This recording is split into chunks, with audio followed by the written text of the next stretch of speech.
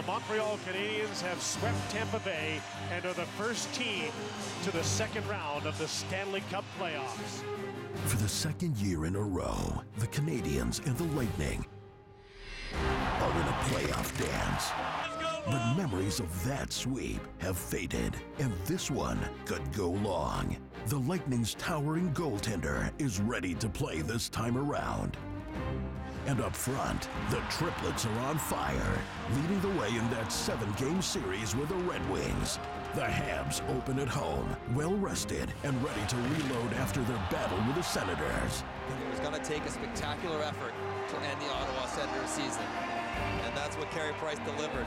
And their all-star goalie do it again, leading them to a second straight conference final. Or will the Lightning's top gun find his scoring touch and help push his team through? This is definitely not last year all over again.